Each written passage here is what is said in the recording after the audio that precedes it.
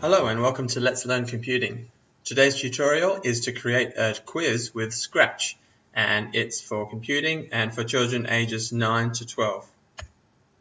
To prepare for this lesson, you'll need to make sure that the program Scratch is installed on your school network and that the children have a way to save and retrieve their work.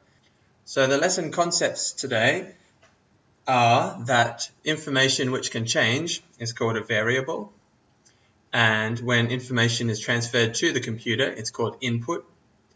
When information comes back to the user, it's called output. But the most important concept of this tutorial is the idea of selection. And in selection, a question is asked, and if the answer to that question is true, one course of action is taken, and if the answer is false, then a different course of action is taken. And so today we're going to ask a maths question, and if the answer is true, we're going to display the words correct on the screen. And if the answer is false, we're going to display the words wrong. Okay, so this is the main starting screen for Scratch. The first thing that the children should be familiar to do is to delete the cat and choose their own sprite. Okay, so I'm just going to choose the boy today. And they should also be familiar with how to do a background. And today we can be in the playground. Alright, so once you have your background and sprite, we can start to do the scripts. And it starts when the flag is clicked. Then go to looks, say. Now we don't want to say hello, we want to say welcome to the quiz. And then we need to go to sensing because we're going to ask a question. And this block here, we need to go to ask, not what is your name, but we need to ask a maths question. So, what is 7 times 10? Now, the most important block is in here. It's in control, and this is a selection block that makes the program work. If the answer is correct, then display correct. If the answer is not correct, then display wrong. So first of all, we need a block in the operators section here that says something equals something, which is this one. So I need to firstly put that inside and then go back to sensing, and you can see that there is a block called answer. So if the answer, which in this case 7 times 10 is 70, then go to looks and we need to use the say block. Then say correct. And of course, in the else, we need to say wrong. So let's have a look at how that works. When we click the green flag, he says, welcome to the quiz. What is 7 times 10? And I type the answer 70, and he says correct. When I try it again, welcome to the quiz. What is 7 times 10? Let's put 60. And he says wrong. And so to continue this process, you just go back to sensing, go to ask, and then start the new question. The medium level activities that the children might like to try are that the children might like to add some sounds or add some movement. And to do that, you need to go to sounds, import a sound, and once you import a sound, you can go to the sounds menu and then play the sound until done. And you can decide if the sound plays if the answer is correct, or if a different sound plays when the answer is incorrect. Another option is to go to motion, and you can decide where, using these x coordinates, the sprite is at the start of the program, and the x coordinates are down here, and the y coordinates as well are down here.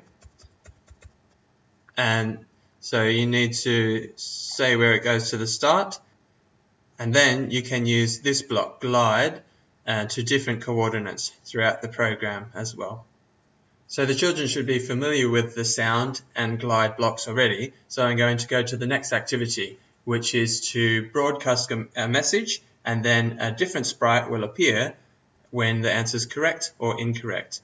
So firstly, we're going to use the block that says broadcast, and that is in events.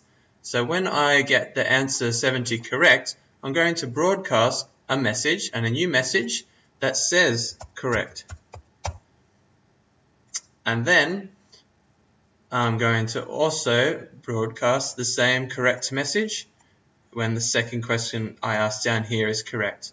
Now why I've done the broadcast is that gives other sprites a message to listen to. So let's make the sprite, and I'm just going to use a tick for correct.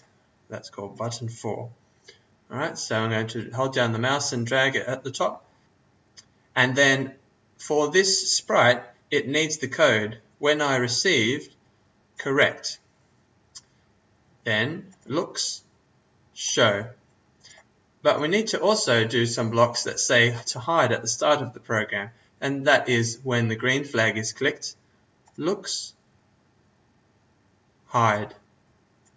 Now I don't want this sprite to show all of the time, so I need to also do a block that says wait, and wait a bit longer than 1 second, maybe 3 seconds, and then looks hide.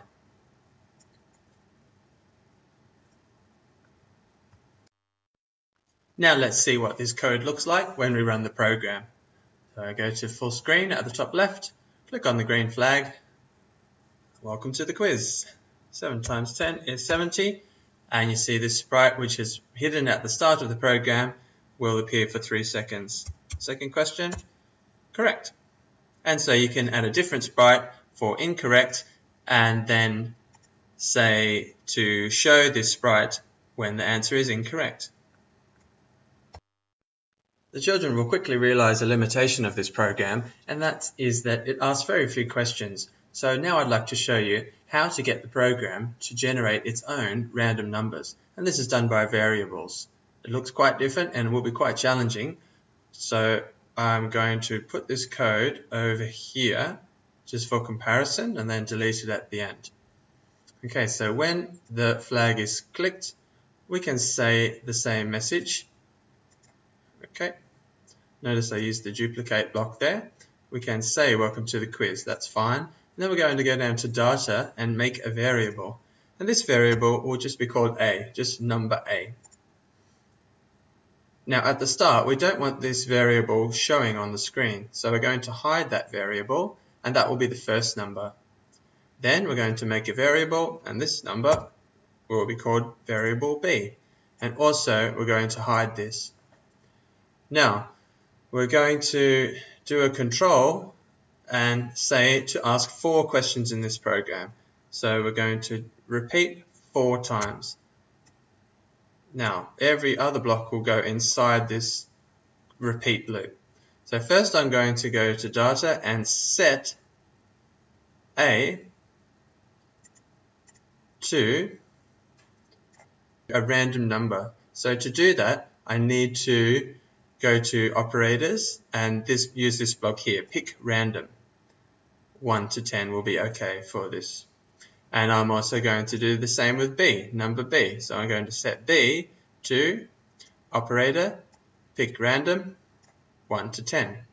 Now I have to ask my question. Now it's chosen 2 random numbers, ask the question. So go to ask, instead of what is your name, what is, now how are we going to get the numbers that we've just randomly generated from these 2 variables to go in to the question? And that is done also in the operators menu by using the join command down here. Now we need a few of these.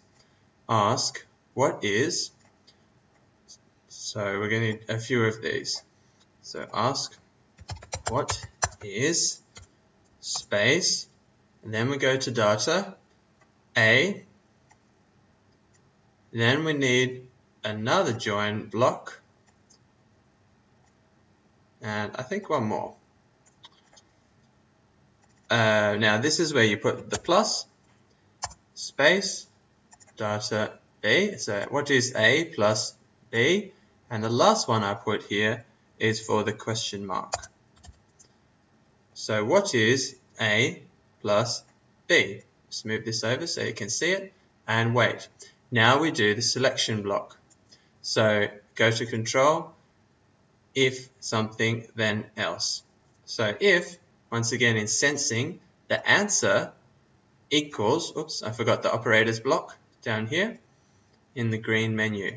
If the answer equals, now we need to go to plus. This is for plus, of course.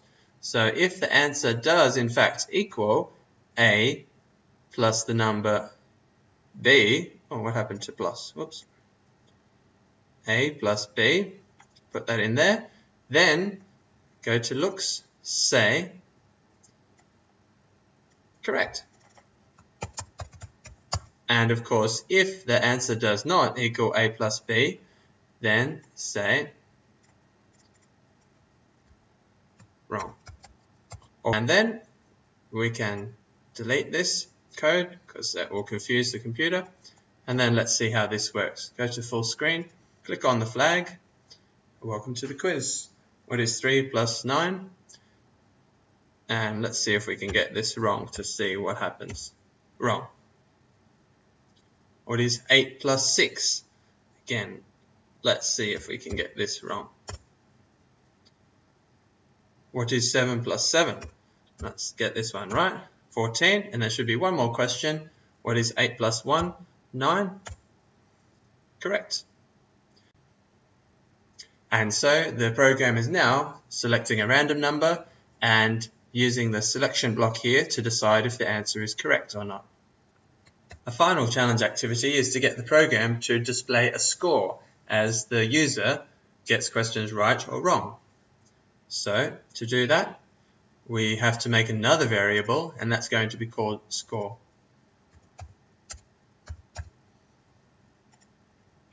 And at the start of the game, when no questions have been answered, the score needs to be set to 0.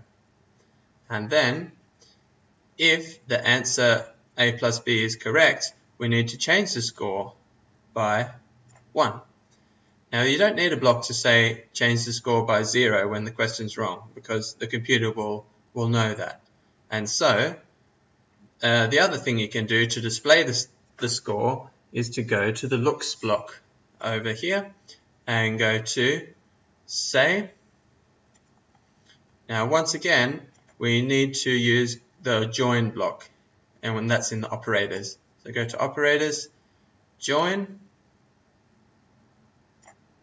because we need to join your score is now space, then go to data variables score. I also need to make sure that this same block, when the answer is incorrect, is also displayed in when the answer is correct. So I'm going to right click on this block, go to duplicate, and put exactly the same block into there. Now let's see what the program looks like when it's put all together. Go to the top left button to go to full screen, and then start the program.